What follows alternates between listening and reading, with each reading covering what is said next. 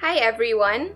I am Klarise and Estorninos-Cajucom, faculty of the Ateneo Law School, where I teach children's rights. I believe the children are the future. Almost everyone knows this famous first line of Whitney Houston's famous song, Greatest Love of All. While this may be true, what we adults often forget, our children are also the present. And if we get stuck just seeing them as the future, we may forget that they are present today, they have rights like all of us today, and these rights need to be respected, protected, and fulfilled, not in the future, but today. Thank you for joining me in today's lecture entitled Children's Rights, Treating Children as Rights Holders. We will first begin at the beginning of children's rights and proceed to answer the question, what does it mean to look at children as rights holders? What are children's rights and where did they first originate?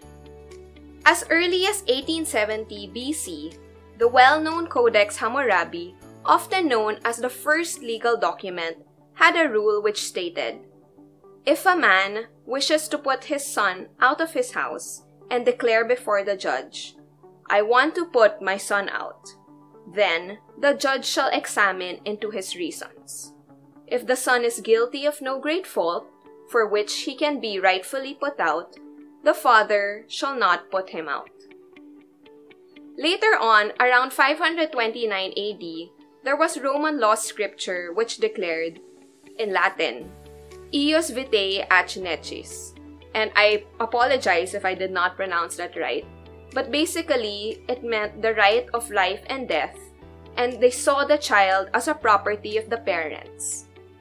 Another scripture line said, Infans is qui far non protest, which meant children below the age of 7 were considered to be infants and were considered not to be able to speak. So as early as then, children were seen as almost objects with no voice or choice of their own, as mere beneficiaries or adults in waiting. Then, fast forward to the Industrial Revolution, many children as young as 7, 8, or 9 were seen working in factories of tobacco or textile.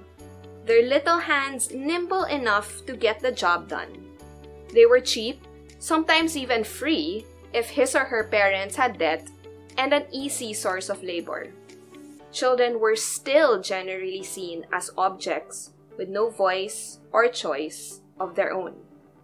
Then World War I happened, which had devastating effects on everyone, especially and including the children. Many children were oft orphaned, hurt, abandoned, or worse, killed. This prompted a woman named Eglantine Yebb in May 1919 to establish Save the Children Foundation in Great Britain for the purpose of providing the victims of the war, particularly the children, with all necessary relief for their suffering. She felt that her efforts should be supported by a strong statement and together with others, drafted a 5-point declaration in 1923. The declaration was submitted to the then General Assembly of the then existing League of Nations and was unanimously adopted by its 49 member states on the 24th of September 1924. This came to be known as the Declaration of Geneva, which said, first, the child must be given the means requisite for its normal development, both materially and spiritually. Second, the child that is hungry must be fed. The child that is sick must be nursed. The child that is backward must be helped. The delinquent child must be reclaimed. And the orphan and the waif must be sheltered and succored. Third, the child must be the first to receive relief in times of distress. Fourth, the child must be put in a position to earn a livelihood and must be protected against every form of exploitation. And fifth, the child must be brought up in the consciousness that its talents must be devoted to the service of its fellow men. This declaration was great in the sense that it started the universal codification of children's rights. But if you look closely at the wording, it still treats children as mere beneficiaries waiting to be fed, waiting to be nursed, helped, given his or her needs and relief. Notice, it also refers to the child as it. Again, children were still generally seen as objects with no voice or choice of their own. This 1924 Declaration of Geneva eventually became the 1959 Declaration on the Rights of the Child, which was adopted by the states of the United Nations. And this document had more rights-like language worded in 10 principles. For example, Principle 1 states, "The child shall enjoy all the rights set forth in this declaration. Every child, without any exception whatsoever, shall be entitled to these rights, without distinction or discrimination on account of race, color, sex, language, religion, political or other opinion, national or social origin, property, birth, or other status, whether of himself or his family." But what was missing with these two declarations? In international law, declarations are non-binding, meaning there is no real legal obligation for states who sign it to follow. A convention, however, is legally binding. Fortunately, after a long drafting process, in 1989, the Convention on the Rights of the Child came to be, and it is one of the most widely ratified conventions to date, with only one country not having ratified it, the United States of America. 1989. Note, however, that before then, in 1948, there was the Universal Declaration on Human Rights, and in 1976, the International Covenant on Civil and Political Rights and the International Covenant on Economic, Social, and Cultural Rights came into force. These covenants are legally binding documents applied to all persons. And children are persons. So why was there a need for a separate document on children's rights? Aren't children part of all persons in these covenants? In the two covenants recently mentioned, the position of children were limited to just care and protection. Remember how children were seen? As objects without voice or choice? As mere beneficiaries waiting for adults to act and speak for them? Well, that's exactly what the 1989 Convention on the Rights of the Child did. It reinforced that children are rights holders. It obliged states to take children more seriously as rights holders, and allowed the introduction of innovations specifically relevant to children. And what are these innovations? First, you have the best interest of the child as a primary consideration, found in Article 3. Second, you have the right to preserve identity, found in Article 8. You also have in Article 12 the right to express views, or the right to participation.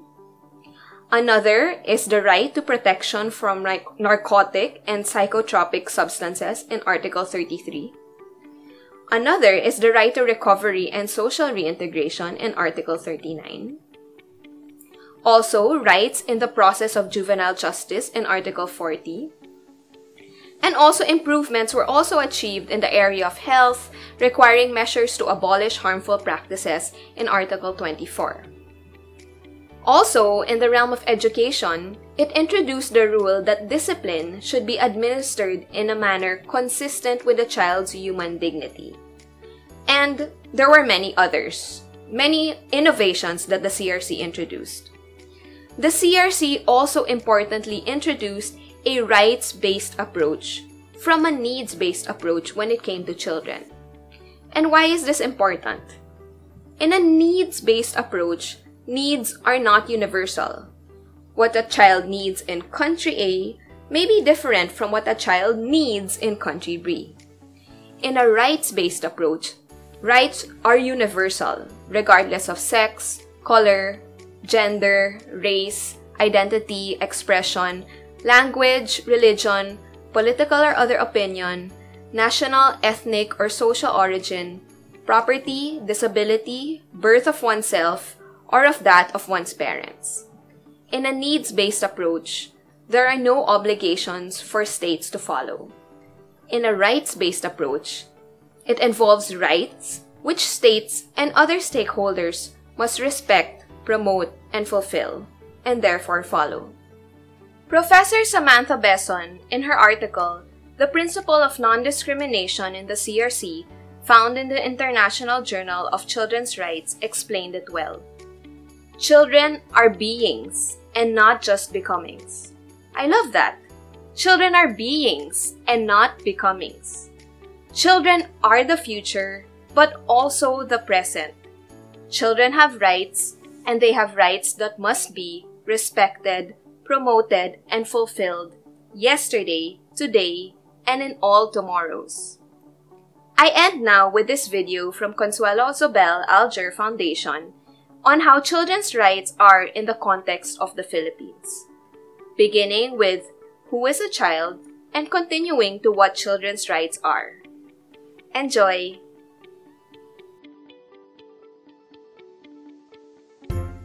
Ang itid kong kanta ay para ang bata ay iyong makilala. Sino, sino, sino ba ang bata? Sino ba ang bata?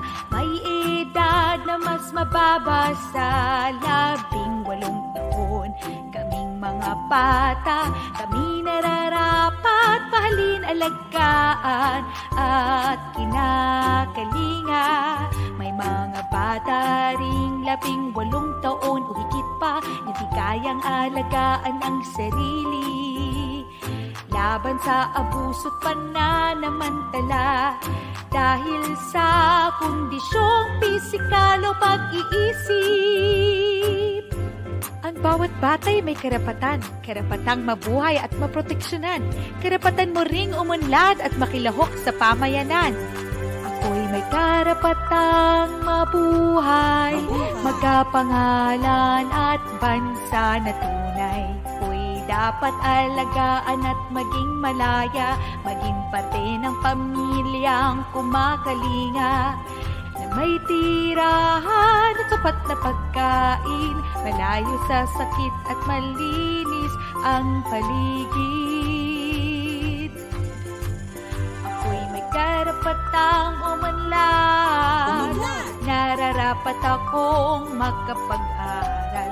Aking talento'y dapat mabigyang ninang, matutunan ang kultura at mabuting asal.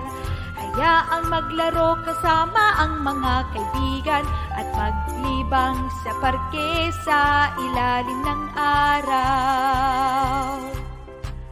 Ako'y may karapatang maproteksyonan, iwasan ang mga lugar na may karahasan. Malayo sa panganib at dapat ipaglaban.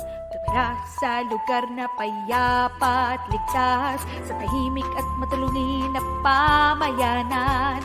At syempre pagtanggol ng pamahalaan. Ako'y may karapatang makilahok, makisali sa desisyong sa akin may epekto, makayag ng sariling pananaw, bumuo ng samahang pangkabataan, magsama-sama ng mapayapa, lumahok sa advocacy ang kailangang bigyan ng linaw.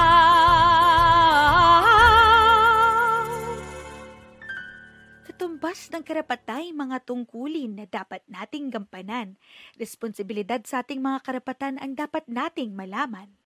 Mag-aral ng mabuti, alagaan ng sarili, kumain ng tama, sumunod sa magulang, ayusin ang paghayag sa opinyon ng may paggalang, tiyak ika'y pakikinggan ng nakakatanda.